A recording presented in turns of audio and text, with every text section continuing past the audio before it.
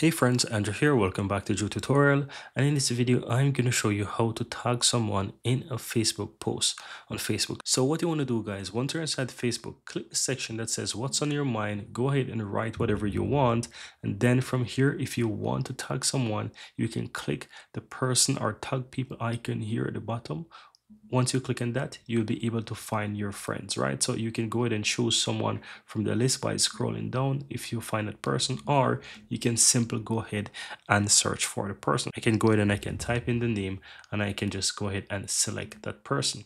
And as you can see, once I select the person, click on done, you can see that I now have that person in it tagged. So once I go ahead and I make my post, guys, that person will be tagged in the post and they will be notified. And as you can see here, it says at the top, Andrew Little is with, and it basically have that person who I tagged. You can always click on it, guys, and always remove the person at any point in time if you want to remove the person from a tag. But that's how you go ahead and add a person or tag a person to a Facebook post. Now I'm going to show you another way how to go ahead and tag a person as well. So let's say if it's a picture or that you want to post and you want to tag that person, how you go about doing that? Click on photos / videos, and from here you want to upload that photo or video, right? So you're going to click on that.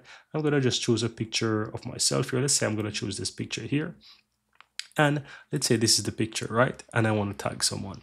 I can go ahead and click on edit, then click on tag photo, then click anywhere in the picture. So let's say you have a photo with a few people in it. You want to click on the person, and once you click on the person, it will go ahead and appear with this tag option here that you can search for the person, and you can either scroll through and look for the person or type in the name. So let's say I want to type the word Nicole again, and I can go ahead and I can just click on the name, and you can see that that person is now tagged.